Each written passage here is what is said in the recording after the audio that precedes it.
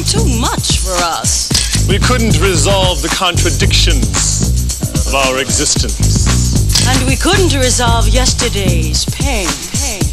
So we gave away our lives. And now, we live inside Ebony magazine. Yes, we live inside a world where everyone is beautiful and wears fabulous clothes. And no one says anything profound. Or meaningful. Or contradictory. We just smile and show off our cheekbones.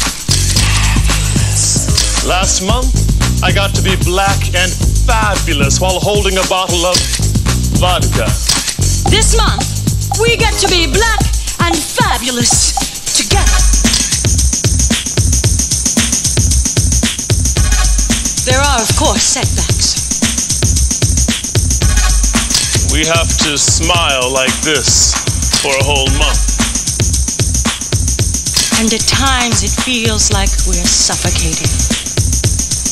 Like we're not human anymore.